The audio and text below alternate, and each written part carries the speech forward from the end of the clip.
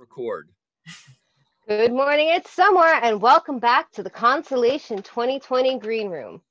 She reports on the entertainment industry. He's an industry insider. Welcome, Ramsey and Hef. Now we're never going to live that one down, I guess. Yeah. Gotta love autocorrect. Well, we like to start by getting you guys in a good mood and loosened up so we can have some fun. Great, but Chuck, tell them our actual names. Oh, you guys have actual names? Oh, I'm very sorry. This is Chrysula and Maury. Jeff's wife is Chrysula, and I see. And Maury is my husband. Yes. Yes, but at least I got their names correct, so we're approaching the right place. Yes. So this is Jeff Gomez from Starlight Runner. Jeff Gomez, yes. Industry, yes, he is an industry insider. This is Randee Dawn, who reports on the industry. I'm an industry outsider. Yes. And the thing they both have in common, of course, is fandom. So I guess the question I want to start with is there still an industry given COVID? When will there be? When are they going to run out of the content they've got pre-stored? Where are we with all this? Well, they're already back in shooting. I mean, there's been stuff that's been shooting for a while. The soap operas went back and have social distancing, and there's a documentary that is just about to come out from Alex Gibney that was filmed in secret, they're telling everybody. But you can see in the trailer, for example, how they did the interviews, because there's a big sheet of plastic with a tiny screen, and then the person being interviewed is on the other side. Projects are going forward. There's just a lot of testing that's going on. My guess is they're probably not writing a whole lot of crowd scenes. But yeah, I mean, the industry is happening. It's going to continue happening. And entertainment may not be stopped. There are two things I think that are helping the industry to kind of move forward. One is a virtual production, where either you have these studios where actors can be essentially anywhere in the world because of these rear projections, these LED screens, like in The Mandalorian. And also there's international production, which is really kind of got going because other countries handled the situation maybe a little bit differently than the United States did.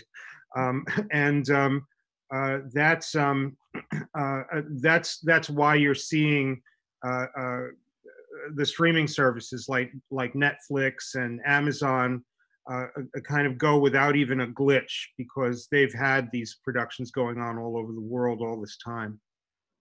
And then there's the whole additional medium of doing shows through Zoom screens. I mean, or a version thereof. There's an HBO one-off series called Coastal Elites, which is not exactly set up in individual squares, but is five different basically monologues where somebody is talking to somebody on the other side of the screen, and it's just one person. So, they're finding ways to adapt to the new normal.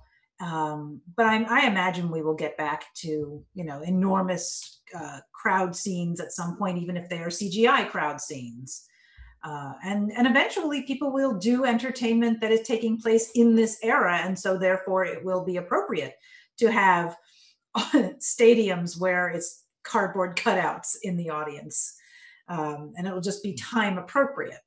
So I expect that we will see that they'll find ways to get around any road bumps.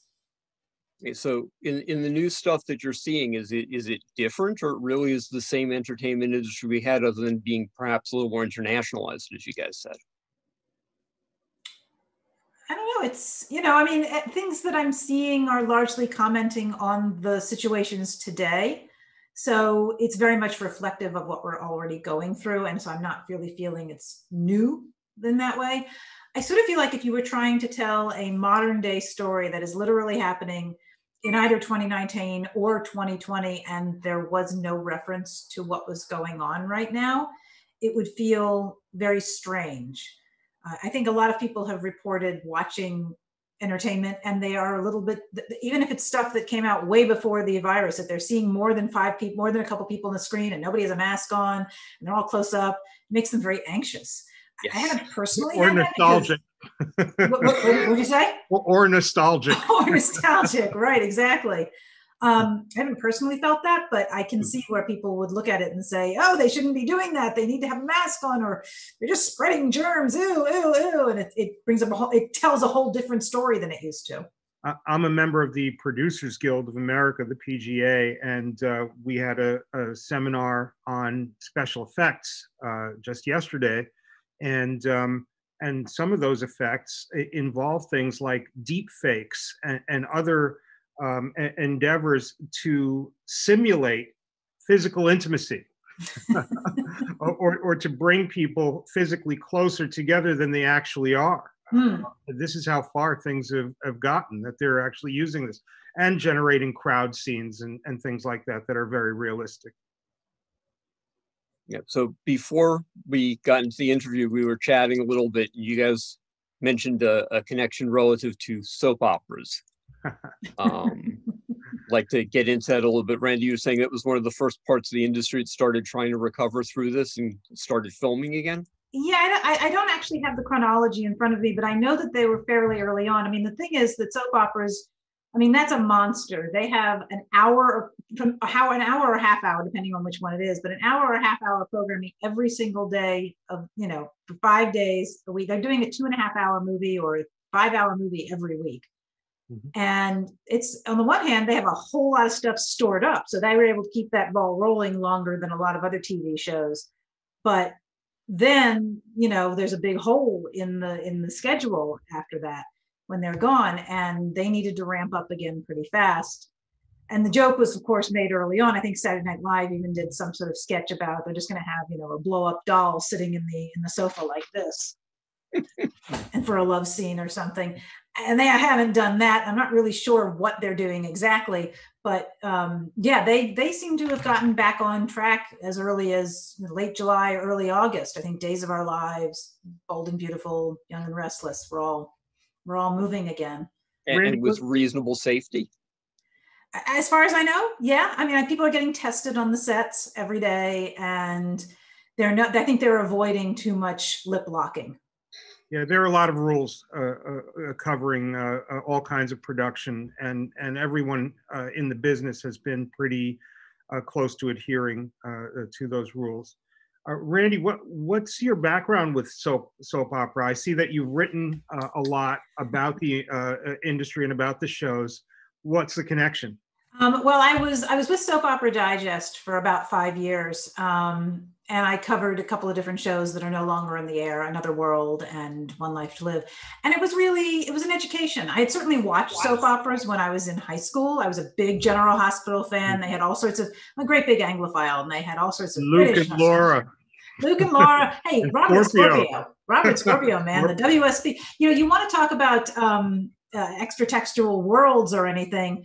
My first experience with LARPing was, believe it or not, there was a guy who lived down the street from us, and he knew that I was into the whole WSB, which was like this super secret spy bureau on General Hospital, and Robert Scorpio, and he would call me on the phone and pretend to be from the WSB and give me an assignment to go out into the real world, and do stuff. And it wasn't until years later that I'm like, that was LARPing, I think, actually. So, I was a fan when I was a kid, and then I went to college and didn't really have much time for soaps. But then I got a job at Soap Opera Digest, which was like the #1 magazine in the industry. And that was a whole other experience, seeing the behind the scenes of how the soaps were made and having a real respect for the actors, because they have to do more pages than most normal actors have to on any given day. And they don't get a lot of rehearsal, if any rehearsal. They maybe get blocking time.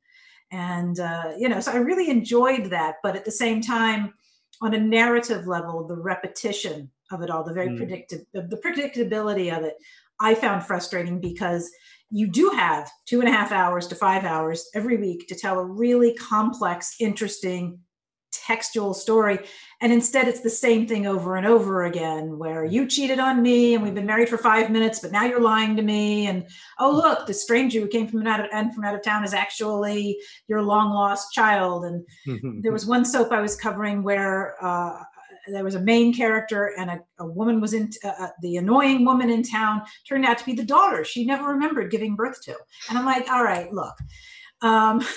So, it felt like it was a waste in terms of the kinds of stories they could be telling versus the stories they were telling. And that kind of led me out of that industry. But then I went into I wrote for Variety and LA Times and still do. And so Randee, what was interesting or intriguing about soap operas to me was that I loved long form narrative, particularly serial narrative, and there wasn't, if you think about it, there wasn't that much on American television that was like that, except for soap operas. Yeah, it was very self-contained episodic stuff for a lot of them. Right.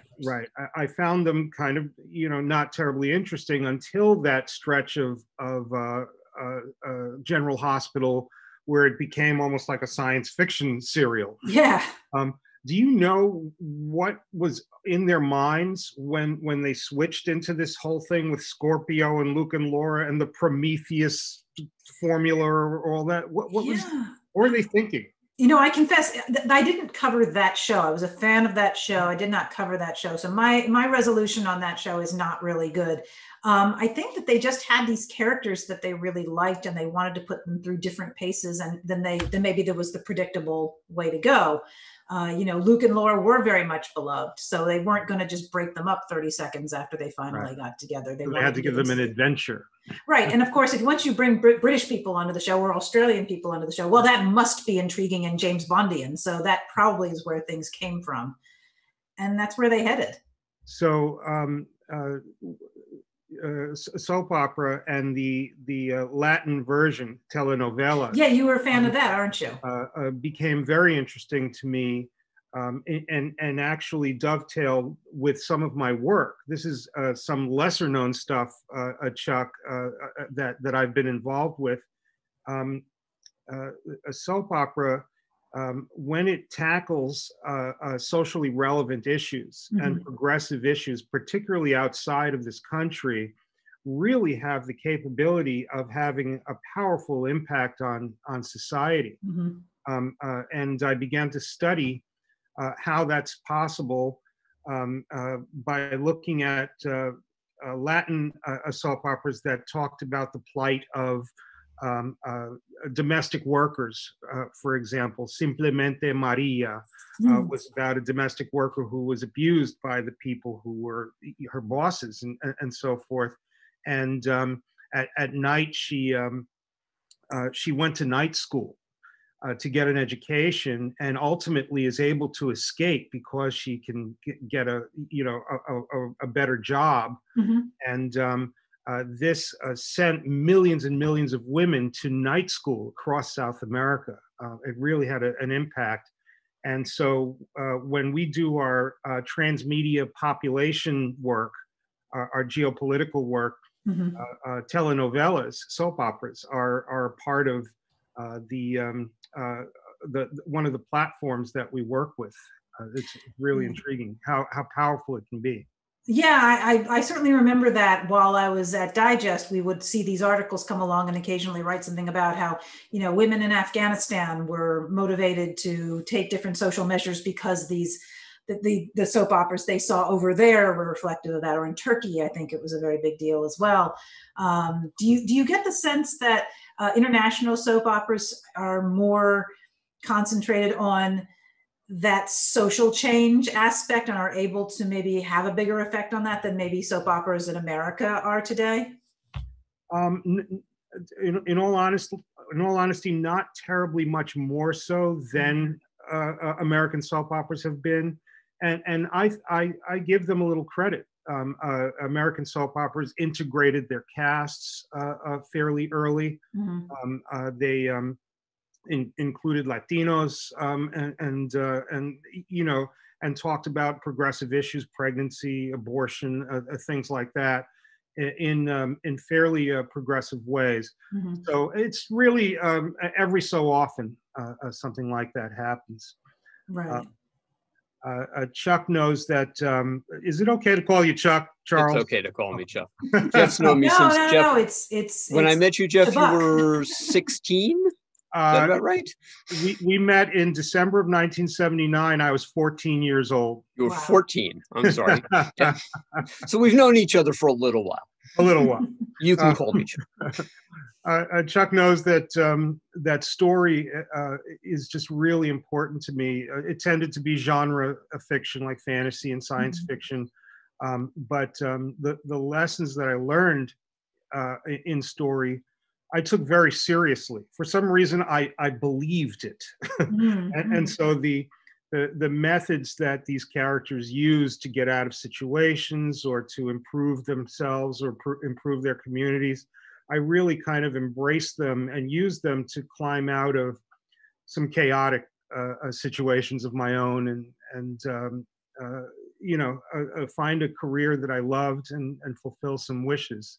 Yeah. So it's very important to me. Chuck also, by the way, introduced me to something called bulletin boards.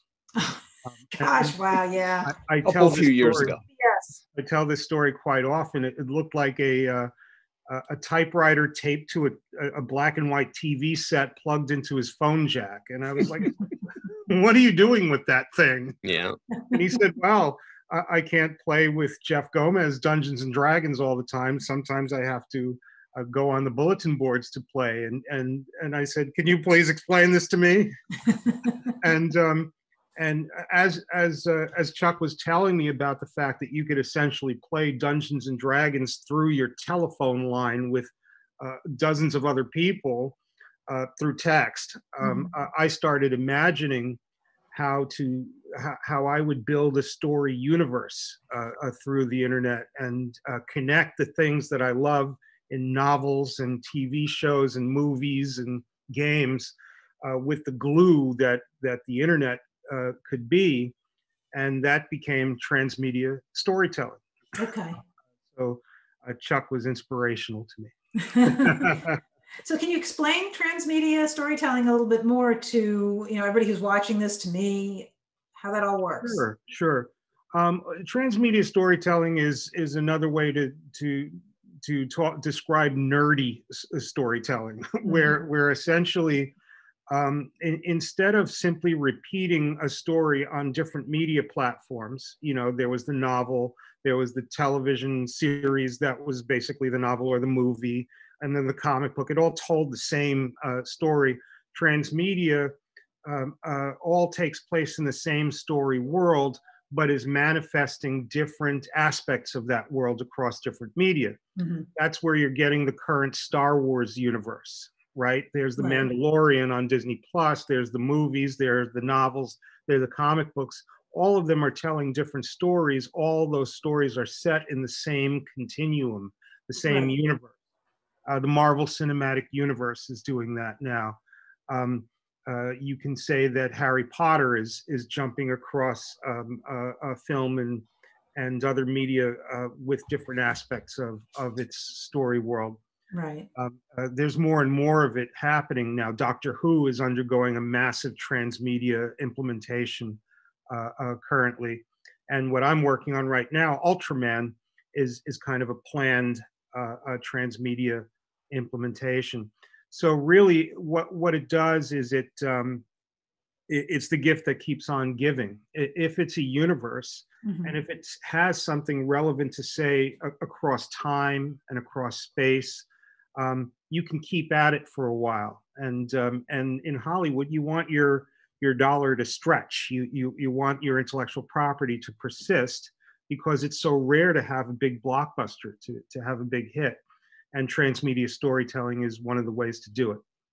Yeah, and there's a lot of aspects I'd love to touch on with that. But one thing that keeps just jumping to my mind is that I feel like this is in response, at least in some part, to the audience is becoming more sophisticated.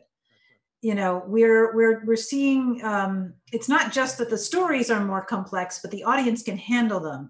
And I think, for example, maybe we don't need to see yet another film that's an origin story that we've seen 4 million times. I mean, if they made the origin story of Spider-Man one more time, I mean, come on. But you don't need to see Martha's pearls fall from Martha Wayne's pearls fall. Right, exactly. I was going to say the Batman Batman story. I mean, we've heard that so many times, and I sort of feel like the audience, while they may go to that sort of thing because it'll have the latest and the greatest stars in it, I love the idea that we can go 5, 6, 7 steps to the side or back or forward and expand that concept, you know, tell the stories around that main story rather than the same story we've heard a million times.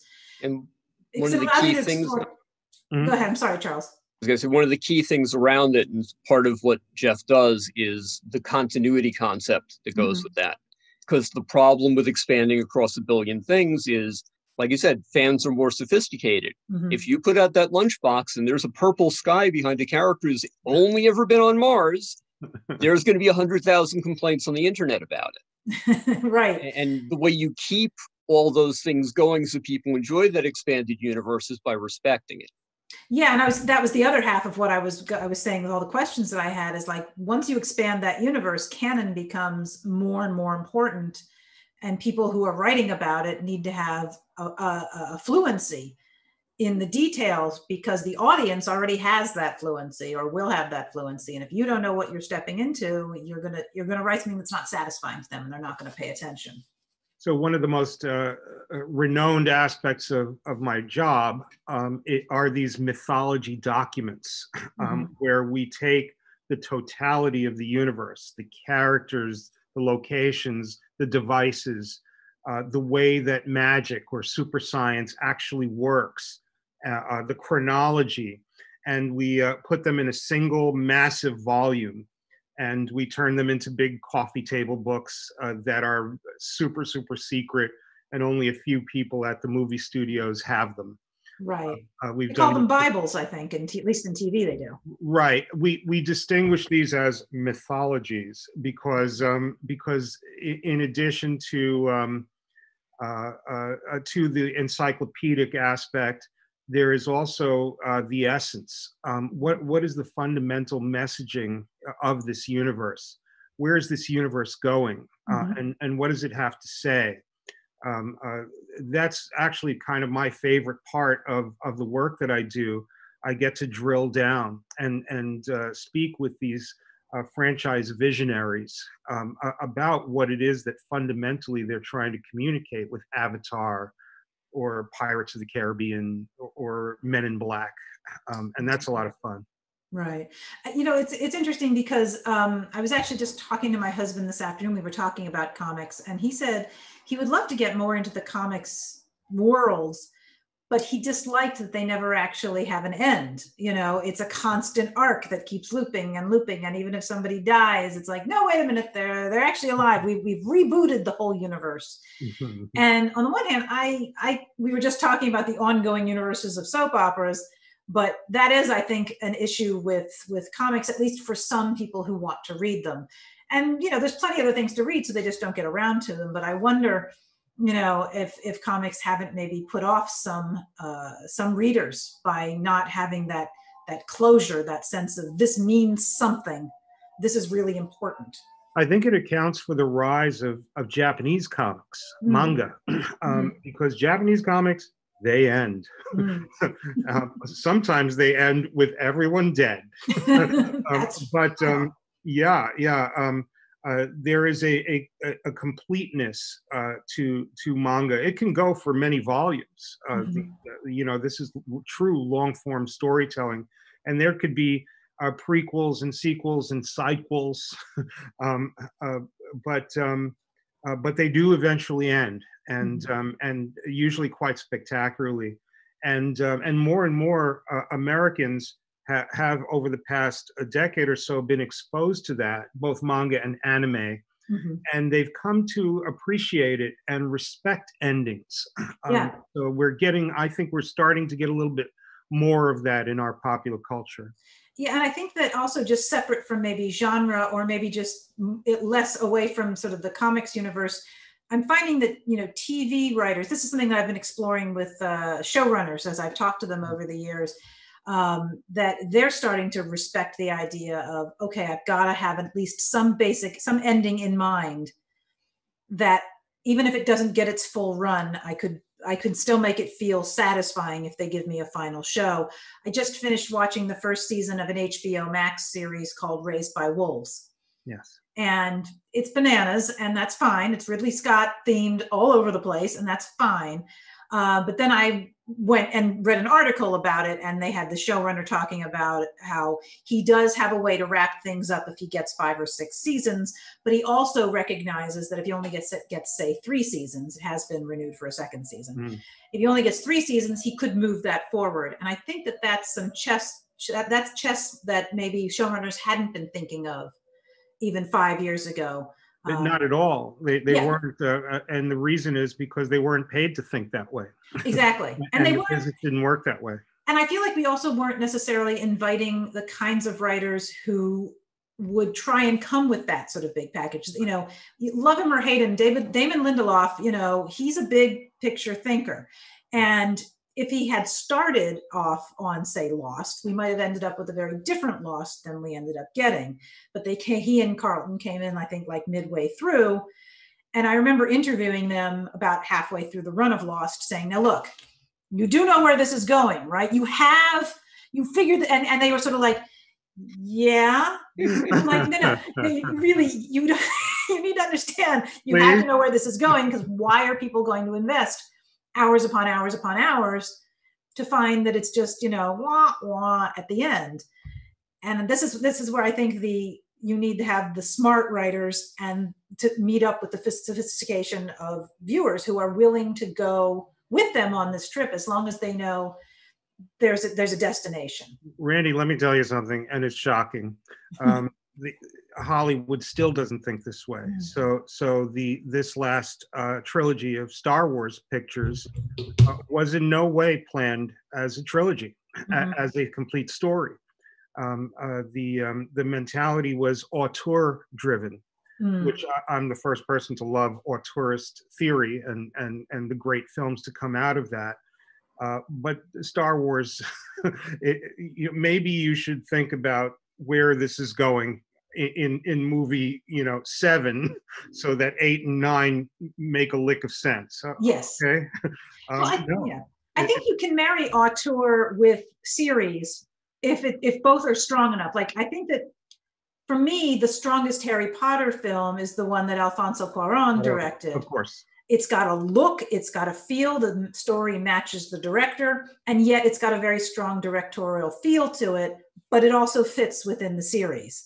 Whereas if you just get oh, well, look, this is the latest hot director who has an idea, who has a vision, let's throw him into Star Wars, that's not a good marriage necessarily. You're absolutely right. It's why the Marvel films tend to work so well. You can feel the imprint of a lot of those directors on the films. And they're allowed to be themselves because the story world exists uber all.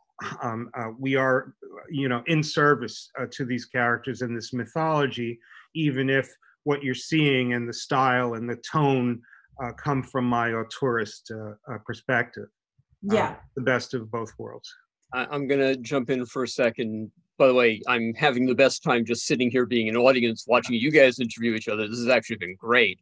We are going to run close toward the end of time. So let me immediately say I'd like to invite you guys back and continue the conversation. We do have another 5 minutes or so. Sure. And I did want to get back to something you were talking, Randee, about things having an end. But the other thing that was kind of buried in there that I'm also very invested in is the idea of things have a stake. When you're talking about they died, but they didn't. And I think that's been a huge problem with comics and a lot of media. I was just watching something where they're talking about Fast and the Furious. They brought in a one-shot character in Tokyo Drift, and he died, and the audience loved him. So they started trying to talk about stuff before so they could work him into the story as if he'd always been there, just to keep, the popularity going. And that is part of the problem is that, oh, we're going to kill this character. It'll have stakes. It'll have meaning. Oh, 1 million fans are ticked off. We're going to bring the character back. Or this actor's really popular. He just had a hit movie. We need to work him back into the series. And I think that's also killed a lot for a lot of fans is when the stakes disappear. Absolutely. Absolutely. And that's, you know, when we talk about auteurs, we often are referring to directors. I think it'd be nice if we started thinking about auteurs in the way of, you know, I know an auteur is generally a writer director, but to put a little more emphasis on the writer aspect of that. You know, you're doing a visual medium, so you want it to look in a specific way, but you also need to have somebody who understands the mechanics of the story, and stakes are huge in that. If you're just introducing people willy-nilly because they might sell a few more tickets, you're also selling your story out because people don't buy into it. And the most satisfying stories are the ones where you create the stakes, and this is important, and this is going to have finality to it. And if everything is, you know, oh, she looked dead for 5 minutes, but wait a minute, we can bring her back. You know, then why should I invest? I'm not excited. I'm just waiting another 5 minutes until you tell me why she's back. I can't get emotionally involved in this. Yeah, it's very frustrating. I was reading a work in process for another writer as a beta reader.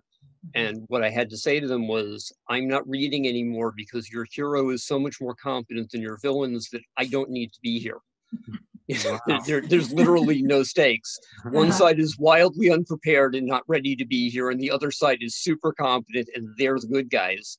I feel completely fine that the story is going to end well. I don't need to read it. I'm actually having a similar kind of response. Starlight Runner gets in a lot of scripts, my company, because of course we're keeping track of what's going on, and the studios are our clients. And I'm actually kind of disappointed lately, particularly for scripts for younger people, where the moral of the story is, well, just be yourself and everything will be all right, and so forth.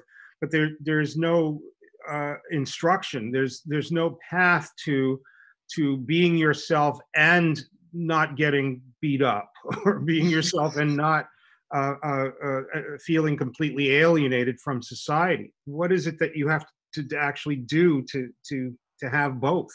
Yeah, because it's also not satisfying to tell the young people who are going to watch the film, look, you may not actually be able to be yourself until you're in your 40s. That's not, you know. Wisdom systems. I'm interested in writers who are good enough to integrate the actual process, the practicality of moving from one state of mind to another state of mind successfully, and to become successful as a result. Right. We're just not seeing that much of that, and that's, I wish there'd be more. Yeah, I think you need to show that your characters earn where they get to. And a lot of the time that's either completely elided over, or it becomes a montage. And it's like the actual hard work of getting to be this thing. I mean, again, earning it means not just getting a check. You know, earning means you have to show up and do the work and repeat and repeat and repeat until you become a different person. Absolutely. Guys, we're going to ask each of you, why don't you start, Randee, first, just 1 minute. What are you working on next? What do you want to plug? What do you want to talk about? And like I said, I will have you guys back probably in December so we can continue this, because this is great. Okay. You got a minute, Randee. Tell us. Let's see. I am currently, I have a story with my agent and it's being shopped around. So maybe there's a good chance. It's called Tune In Tomorrow, and it takes place in the soap opera world, but it is a fantasy soap opera world where the mythical characters are running the soap, but the humans are starring in it. So we'll see if that goes somewhere. I am also working on a new novel, which is about the empowereds. It's only the women get the superpowers in this universe, and we're going to find out why and what it's like in that universe. And that's the novel I'm working on right now. But in terms of actual fiction coming out, I've got a story coming out towards the end of the year in Dim Shores 2 called Rough Beast Slouching, and it's sort of a dark fantasy horror that uses Irish mythology and the rock and roll world. So that's what's coming out for me. Very, very cool. Jeff, love it. Tell us stuff. Right now I am working with Subaraya Productions and the licensing group to bring Ultraman, the Japanese superhero who fights giant monsters, to North America. We got a deal with Marvel Comics, and so the series has just started at Marvel. It just came out. And there's a Netflix anime going on, and there's some more projects in the works. You can check that out at ultramangalaxy.com. And also, by the way, I'm doing some coaching in my downtime, in between Ultraman monsters. I'm talking with people about careers in the entertainment industry, and if that interests you, I can help. You would contact me at jeff@starlightrunner.com, or reach me through any of a myriad of social media. I'm an easy Google, Jeff Gomez. Yes, I know that's not just you. I know some other people in your group are also involved with the mentoring process. That's right. Yes. Yeah. Very, very cool.